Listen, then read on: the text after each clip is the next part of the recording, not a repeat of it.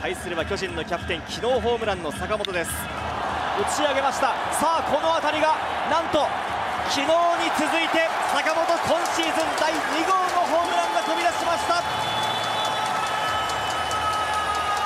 タイガースのリードが瞬く間になくなりました。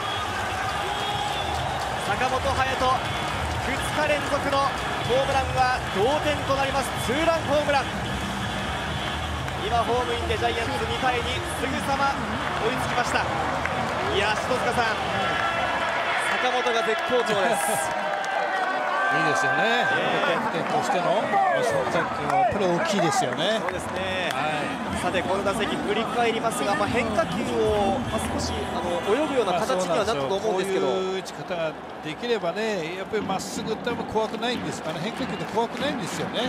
やはりこうツーストライク捉えてからも絶対ああいう打ち方っていうのは絶対必要なわけ。